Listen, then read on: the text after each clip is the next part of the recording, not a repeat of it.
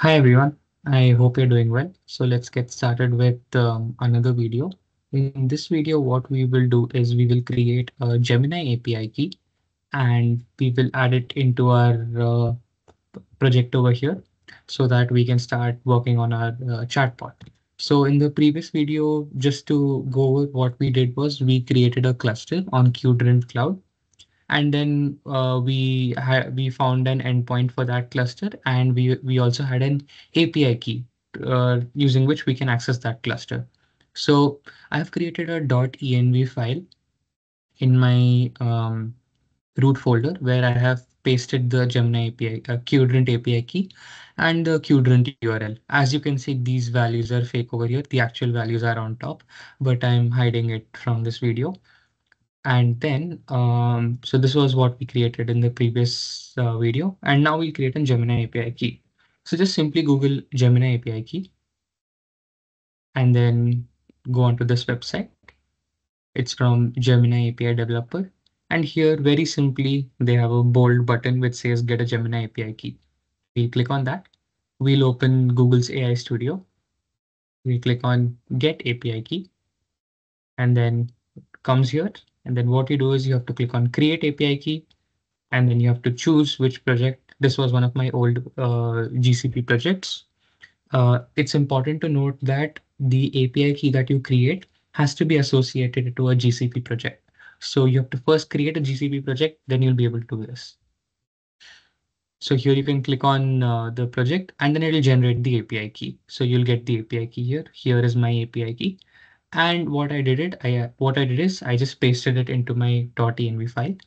And the next thing what you can do is you can install these important libraries. These are the libraries that the Python code requires to run. We are going to use LangChain, sentence transformers, going to use Qdrint client, python.env to access the data from env file, secrets from env file. Then because we're using Gemini, we're going to use Google's generative AI library, PyPDF, and LangChain and Qdrint library. So these are the important libraries that are required. So create a requirements.txt file as well, and you can add all of these. What I'll do is I'll remove this because I have the actual secrets on top. I'll save it here. And currently my chatbot's already running. So in the next video, we'll start breaking down how to write the chatbot code. So what I did is I passed my resume as a PDF file, and I can begin asking questions to it. Like I can ask who is Anirudh, and then this answer comes from Gemini API and the PDF over here. So Anirudh is an experienced software engineer with over 2 years of experience in full stack development and cloud computing. Nice. Which programming language is Anirudh good at? This is the next question I can ask, maybe. Okay. Well, in my resume, I specifically did not mention that which one I'm good at. But here you can see the important thing to note is it's able to get context. It gets context. So it gets context from languages, front-end React.js, and then everywhere where I mentioned a programming language, it was able to provide that context. And based on that context, it was able to give an answer.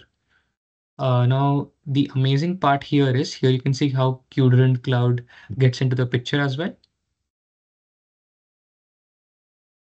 What it does is when I pass a PDF, I parse it through Qdrint Cloud, and then this PDF is basically saved as points inside a collection called document collection.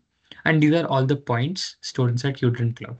Now, this is not stored locally. It is stored inside the cloud, which Qdrint handles. And that was the beauty of Qdrint that we saw in the previous video.